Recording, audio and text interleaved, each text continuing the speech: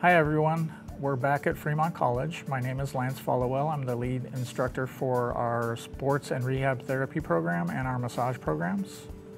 And last week we addressed plantar fasciitis, and today we're going to talk about ankle sprain, both acute and chronic. Now in the first 24 or 48 to 72 hours, everybody says, don't touch it, just do RICE, rest, ice, compression, elevation. That is definitely recommended, but I am under the school of thought where I think that it is okay to touch. You're not going to be applying very much pressure, but one of the first things that everybody says in an injury situation is don't touch it, don't touch it, don't touch it. And your client or patient is, freaking out, okay? So I say it's okay to do just laying on of the hands. Just give them that reassurance that it's going to be okay.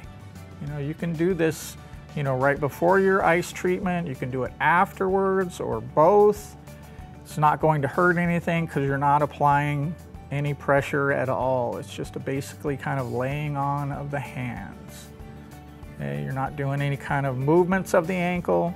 You're just introducing it to your touch, okay?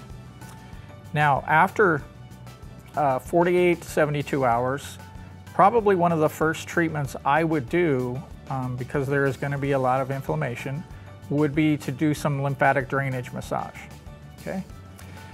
In this video, we're not going to demonstrate the technique of lymphatic drainage. We should follow up with that in a future video, okay? We're going to talk about working the ligaments that surround the lateral malleolus, okay? And we're going to talk about an inversion sprain, okay? Now, the most commonly involved ligament is the anterior talofibular ligament, okay? And it's most commonly damaged ligament. And then we move to the calcaneofibular ligament. And then in some cases, it could be posterior talofibular ligament, or two of them, or all three of them combined.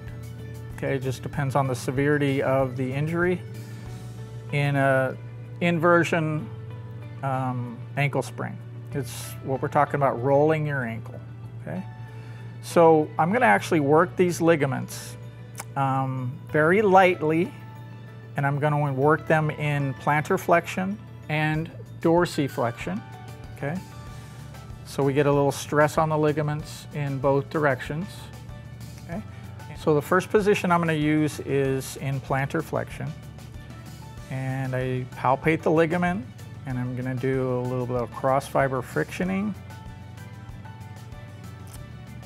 for approximately 20 seconds. Obviously, we don't want to do it too long because we don't want to damage the actual ligament itself. All we're trying to do is break up the cross connections between the collagen fibers. Those collagen fibers need to be free to line up according to the normal line of pull of the joint. I'm actually going to work all three of the ligaments, even though there may only be one of them involved. Again, about 20 seconds, no more than that.